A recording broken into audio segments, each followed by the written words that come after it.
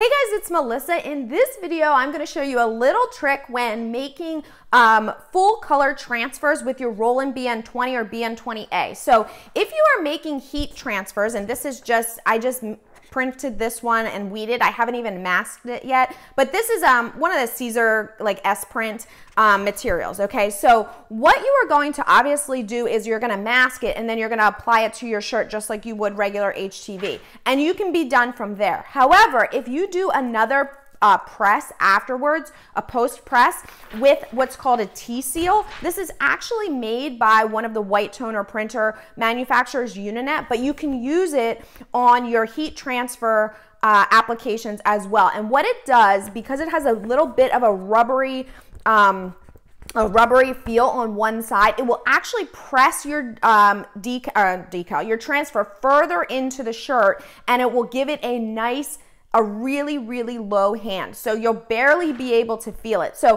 what I'm going to do is press that transfer first, and then what we have to do is reduce the temperature. Drop the temperature on the heat press because the T-seal can't be used above 300 degrees, and ideally you want it at about 270 or 290. So my recommendation is to press all of your transfers first and then go back, reduce the temperature, and put them all through a second time. And what I'm going to do is show you a before and after, with and without the T-seal, so you can see the difference. It's obviously very difficult for you to feel it, but you'll be able to see the difference. All right, so the temperature on the heat press is up to 310, and so we're about ready to place our transfer right on the shirt. So I'm just gonna first place the shirt on the heat press, and that all nice and flat. Okay, I like to hang the sleeves and the top off as much as I can so it's flat. And then now we have our transfer, which as you saw, we placed onto, we masked. I'm actually gonna make sure this is, a little trick here is to fold the design in half slightly, just kind of crease it so you know where the middle is, and then line that middle up with the middle of the shirt. I can feel the tag, you know, and so I know where the middle of the shirt is here. Okay, you can also fold the shirt and crease that and then align the two creases, but this is just super quick and easy. Okay, so we'll press this and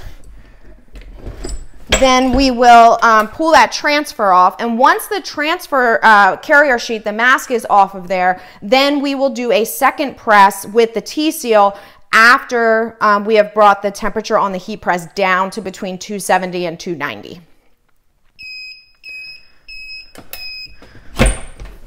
Okay, so the transfer is now on the shirt and I can just peel that off.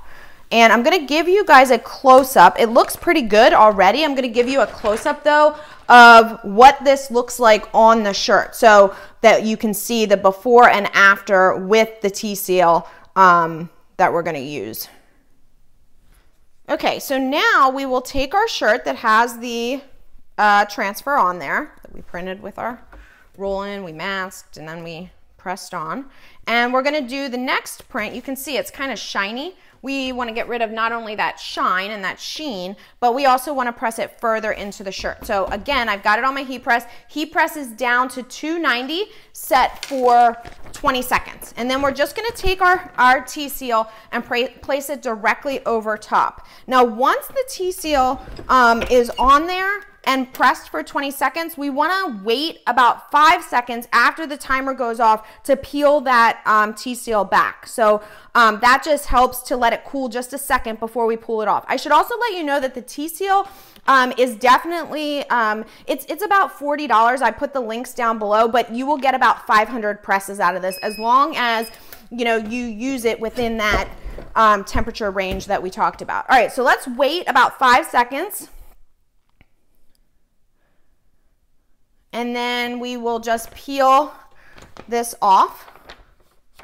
And you're not going to be able to see it probably from this angle or this view, but I will give you a closer up picture so that you can see the side by side. You can see it's no longer got that real shine on there. And it's also, if I'm looking closer, it's definitely further into the grains of the shirt. All right, guys, so as you saw these side by side, there is definitely a difference with how well the transfer is pushed into the shirt, and that is going to make a big difference in washability and also with your customers not feeling like, especially a design like this, I use this one intentionally because it's a big design. They can sometimes feel thick and crunchy on a shirt, so using the T-seal is going to help with that. It's going to give you a thinner hand. Of course, you're still going to be able to feel it. This is you know, a heat transfer vinyl. It is not something like DTF or white toner that is, you know, just the ink or the toner. This is actually heat transfer vinyl, and you can get a great finished look with it, but to make it even better, you want to pair it with the T-seal. So I've linked to the T-seal below in the description, so go ahead and grab that. Obviously, you know I'm a huge fan of the Roland BN-20A, so if you're interested in everything it can do, which is well beyond t-shirt transfers, you check that out as well. I've got all kinds of videos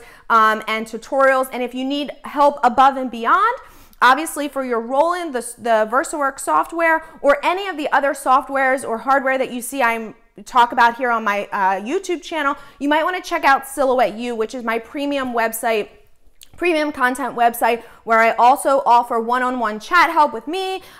We have content on there that is nowhere else, about a library of about 400 videos that I don't post anywhere else. Those are, you know, more in-depth, lots of software type things that are very hard to do in videos otherwise. All right, you guys, I would love to see you.